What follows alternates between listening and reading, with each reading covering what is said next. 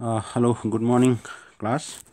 We are doing chapter number 2, work, energy, and power, and we are doing unit B, different forms of energy. And you all know that in the last class we have done numericals based on different forms of energy, that is kinetic energy and potential energy. We have been using two relations, that is kinetic energy is equals to half mv square and potential energy is equals to mgh. So based on them we have done 5 sums in the last session.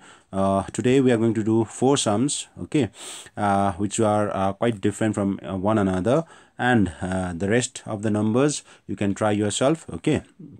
And as usual I'll be giving you an assignment to do, okay, so try it and send me in the evening. All right, so without much delay, let's begin with question number 15. So I've taken today the first question as question number 15. Okay, this question is based on kinetic energy. All right, so let's read the question. Okay, the question says a ball of mass 0.5 kilogram slows down from a speed of 5 meter per second, okay, to that of 3 meter per second. So it means that there is a change in the speed, that is velocity is changing here from 5 meter to 3 meter.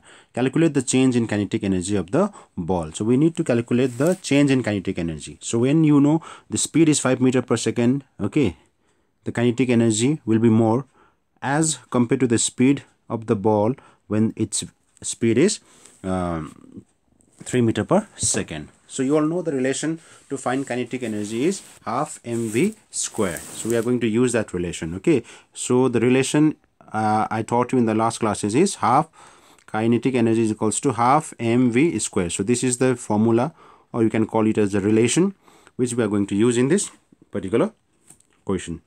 All right, so you all know I've been always talking about the 4 rules that you must follow whenever you are doing the numericals, right? So rule number 1, to jot down the information given in the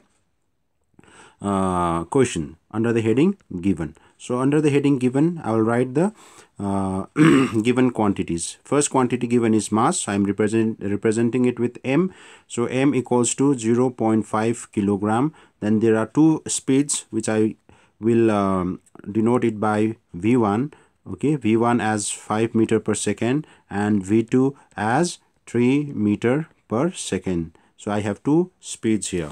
So now I need to compare the units. Rule number 2, compare the units. So here kilogram is the SI unit of mass, meter per second is the SI unit of mass, speed and velocity, and here also I have the speed unit is meter per second. So all the units are in same system, so no need to change anything here. So rule number 2 is over. Now rule number 3, use the best relation. The best relation that we are supposed to use here is half mv square, isn't it? So initial speed is 5 meter per second. So I'll first calculate the initial kinetic energy. So initial, okay, kinetic energy equals to half mv1 square. So that gives me half, mass is 0.5 into v1 is 5 whole square. So when I calculate this, okay, I will get 0.5 into 25, okay, divided by 2. All right, so when I do this, multiply this and divide by 2, I will be getting 6.25 joule. So this was the initial kinetic energy of the ball when its speed was 5 meter per second. Now let's see what happens to the speed when its speed changes to 3 meter per second. Okay, so that will become our final kinetic energy. So final kinetic energy, okay, final kinetic energy equals to half mv square. You will be using the same relation, all right. So the same relation which follows here is half, okay, equals to half m. Now here we'll have v2, okay, whole square. So I'm going to get half into, the mass remains same, mass of the ball is 0.5 kilogram, okay, multiplied by the new speed here is 3, so 3 square. So I get 0.5 into 9 divided by 2. So when I multiply this and divide by 2, I'll be getting 2.25 joule. So this is the final kinetic energy. All right. So now I got the final kinetic energy. Okay. So let's see the change in kinetic energy. So change in kinetic, okay, kinetic energy, okay, equals to final kinetic energy, okay, final kinetic energy minus initial kinetic energy. That gives me 2.25, okay, minus what is the final kinetic energy? 6.25. that gives me minus 4 joule. So here I am getting the energy in terms of minus. Okay, now why we have minus here? Just to indicate that this is decrease in kinetic energy. So mathematically it has no role. Okay, yo minus चाहिँ just so गर्नको लागि मात्रै हो that it is a decrease in kinetic energy. Kinetic energy चाहिँ घटेको छ भनेर. All right, so this is how we will do question number 15. Now as you see here, okay, question number 16 I have written as assignment, so you will do it by yourself, try it, okay, and send me by 5. By 5, when I say by 5, it should reach me before 5, not after 5. All right, so now let's move to the next question. The next question that we are doing today is question number 17. Question number 17. Now here, okay, let's read the question. A body of mass 10 kilogram is moving with a velocity of 20 meter per second. See, two information are given here.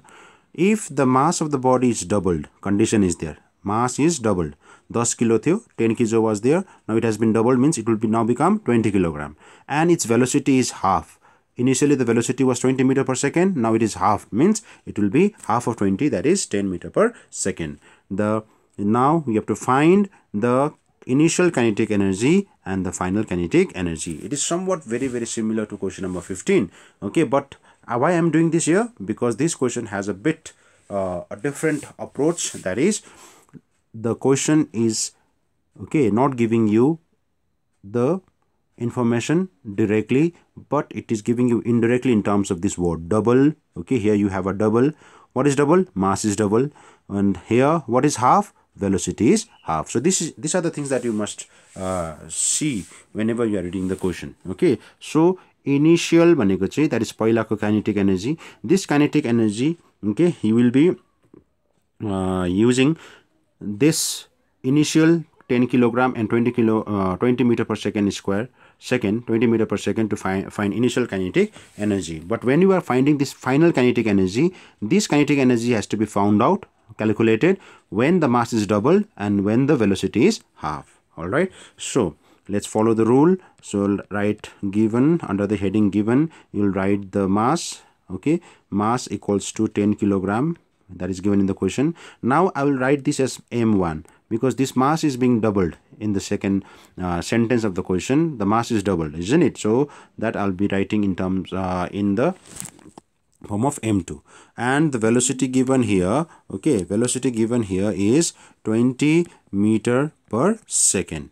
All right, now let's read the second sentence again. So when we read the second sentence, we get here that if the mass of the body is doubled, so mass is doubled, so that means m2 will now become 20 kilogram. Okay, 20 kilogram, and velocity, okay, is halved, isn't it? Velocity the आधी हुँदैछ. So when velocity is half, 20 meter per second will now become 10 meter per second. All right, so this is what we get, or the information that we get, we are writing here. All right, then rule number 2 says to compare the units. So let's compare the units. When you compare the units, you see that its mass, it's kilogram, fine. Velocity, it is meter per second. Again, mass is kilogram, velocity is meter per second. So all the units are in SI system, so no need to change anything here. All right, so rule number 2 is over now. Rule number 3, use the best relation. So let's use the best relation. For number 1, we are asked to find initial kinetic energy. So initial kinetic energy equals to half m1 v1 square. Okay, half m1 v1 square. Okay, because we have to use initial mass and initial velocity. Okay, this one you can add here one more thing here, initial, okay, initial mass, initial velocity, then here you can write final mass, and then here you can write final velocity. This is just to make you understand when you are doing the sums or revising the sums later. Okay, so now let's put the values. You'll get half into mass, here is 10, multiplied by velocity is 20, that becomes 20 square. So I'm going to get 10 into 400, okay, divided by 2. So 2 gets cancelled. You can cancel 10 or 400 by 2, and after cancellation, how much do you get? You get 2000 joule. All right, so this is your number 1. After this, you have to write this statement, don't forget that. And now we have to do number 2. Number 2 is final kinetic energy, that is half m2 v2 whole square. So here how much I get? I get 1 by 2 into 20 into velocity. The new velocity is 10, so 10 square. So I get 20 into 10 square, which gives you 100, okay, divided by 2, which gives you 1000 joule. So you got 1000 joule here. So this is our solution. Okay, after this, don't forget to write the statement. So when the mass is double and when the velocity is half, we get the kinetic energy as 1000 joule. All right, so we get 1000 joule. Okay, so now let's move to the next question. The next question that we are going to do today is question number 19. Question number 19. Okay, so in between you can just pause the video and copy down the things, okay, and again review it if you are getting confused somewhere. And if your doubts are not clear, you can always ask me as usual. Okay, as you used to ask me, you can ask me anytime. Okay, now let's begin question number 19. The next question that we are going to do today is question number 19. Question number 19, let's read the question. A body of mass 60 kilogram has the momentum 3000 kilogram meter per second. So two things are given here. One is mass, one is momentum. Okay, calculate the kinetic energy, number 1, and number 2, calculate the speed of the body. So it's a bit different type of question. Here you are asked to find kinetic energy, but the two information given here is mass and momentum. So let's write under the heading given. This is rule number 1. Mass m equals to 60, it's not 50, 60 kilogram, and momentum is how much? 3000 kilogram meter per second. So these two informations are given and you are asked to find the kinetic energy. All right, so let's find the kinetic energy. Now before that, don't forget rule number 2, compare the units. Unit of mass is kilogram in SI system, unit of momentum is kilogram per meter second in SI system. So both of them are in SI, so no need to convert anything here. All right, so rule number 2 gets over. Rule number 3, use the best relation. Usually we know that kinetic energy, okay, kinetic energy is given by the formula half mv square, k equals to half mv square. But here mass is given but velocity is not given here. In place of velocity, momentum is given there. So you need to think properly here. You cannot use, or you will not be getting to the solution, reaching to the solution if you use half mv square, because you don't have velocity here in the question. So you have to use a best relation, that is, okay, number A, the solution for number A is kinetic energy. You must remember this formula. I've taught you this formula when I was teaching you the relationship between kinetic energy and momentum. There we compare kinetic energy and momentum and we have got this formula. Momentum square equals to twice of mass. So this will be the relation with the help of which we can find kinetic energy. Now put the values. Momentum is 3000, so I'll have 3000 square, okay, divided by 2 into mass is 60. I'll get 2 into 60. So here what do I get? I have to multiply 3000 twice. So 3000 into 3000 divided by 120. So when I multiply them, okay, After cancellation, 0 and 0 gets cancelled. You can just cancel it by yourself. Okay, or if I have to cancel, then it will give you 300s are 300, 3 4s are okay. This 4 will cancel this 100 by 25. So 25 into 3 is 75. And how many zeros are there? 3 zeros are left here. 1, 2, 3. Okay, I'll get 75,000 joules. It's just a simple multiplication, and I hope you all will be able to understand how I multiplied here. Alright, so we got 75,000 joule as the kinetic energy. And rule number 4, obviously you have to write the statement. Okay, but we have not finished this sum. We have the second part of the sum, that is number 2, find the speed of the body. We have to find the speed of the body, that is velocity. Alright, so number B, okay, number B says to you to find velocity. So we will be using this relation. We can use kinetic energies relation also, but here momentum's energy, momentum's formula will be easier. So we know that momentum equals to mass into velocity. You know this relation, isn't it? So what is the momentum given here in the question? That is 3000 equals to what is the mass? 60. Okay, and what is the velocity? We do not know, so that becomes V, or V equals to 3000 divided by 60. 0 0 gets cancelled. 6 1s are 6, 6 5s are 30, and 0 I will get 50. Now since this is the velocity, I'll have the unit meter per second. All right, so this is your solution for number B, and here don't forget to write the statement, rule number 4.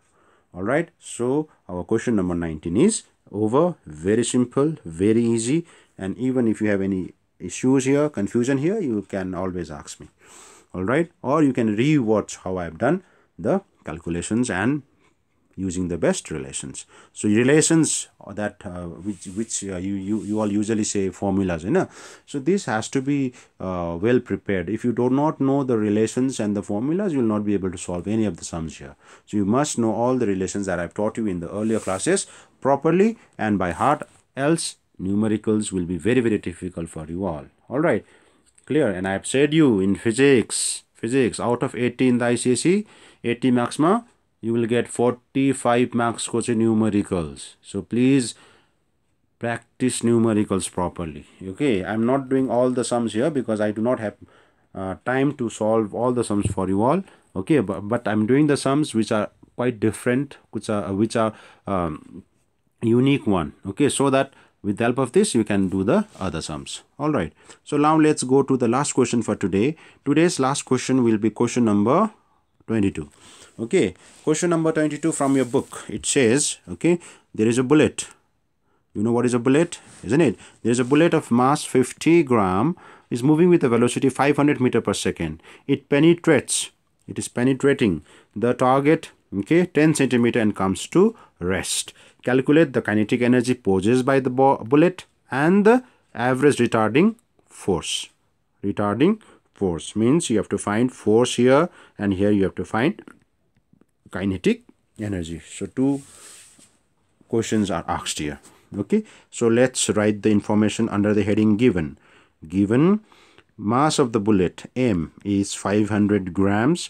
Okay, it's moving with velocity. So I'll have initial velocity. It is 500 meter per second. It penetrates, that is displacement of the bullet is 10 centimeter. 10 centimeter guard in this target ma, and comes to rest. So when it comes to rest, its final velocity will become 0. All right. So now we are asked to find the kinetic energy. All right, and retarding force. Now, before we proceed to the next step, you have to follow rule number 2. Rule number 2 is very, very important, as I am saying you time and again. Compare the units. Now here you have grams. You know, grams is a CGS unit of mass. Meter per second is the SI unit of velocity or speed, and centimeter is the SI unit of CGS unit of distance. So here the units are not in the same order. They are not in the same system. So you have to now follow rule number 2 here strictly, that is to convert and bring all the units in the same system. So 500 gram, when you divide by 1000, that makes your kilogram. So that you will get as how much? 0. Okay, 0.5 kg. So this will be your mass. Centimeter is the CGS unit of distance or the length. Now convert that into SI by dividing it with 100, that is now it becomes meter. So that is 1 by 10. 1 by 10 means 0.1 meter. So now here, okay, you have kilogram, you have meter per second, and you have meter, means all the units are now in same system. Now we can approach to the question number A. Question number A, kinetic energy. You know, okay, we know. So now we are moving to rule number 3. Kinetic energy is given by the formula half mv square. So now put the values. Half mass is 0.05 into velocity here is how much? 500. So 500 whole square. So now this gives you how much? 0.05 into 500 into 500, okay, divided by 2. Is that clear? Okay, so now let me move a bit up so that I will have a space to do the sum.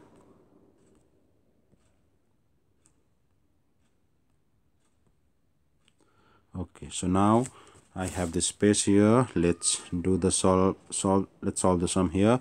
So now when you multiply 0.05 into 500, you will get 5 5 is 25. Okay, so 25, okay, into 500 divided by 2. 2 ones are 2.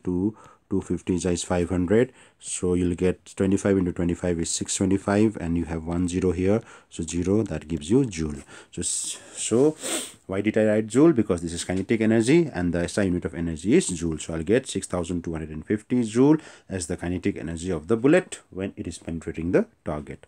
So rule number 4, write the statement here. All right. Now let's go to the other question. Question number B is there, isn't it? Question number B is there. Question number B. What does the question number B is telling us? Question number B says to find the retarding force. We are asked to find the retarding force. So work done, okay, you know that